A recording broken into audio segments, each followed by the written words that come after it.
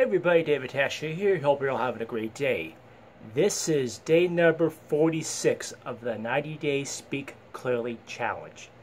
Now, for those of you who've been watching these videos, the reason for me doing this challenge is that I've had years of a speech impediment, and I've been working on it daily to overcome it so I can speak clear to where people will be able to understand every word that I'm saying. Because personally, to me, speaking clear and where people can understand every word I'm saying is very important.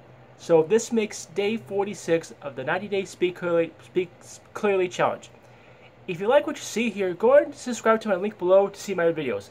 Thank you for watching. I will see all of you tomorrow for day 47.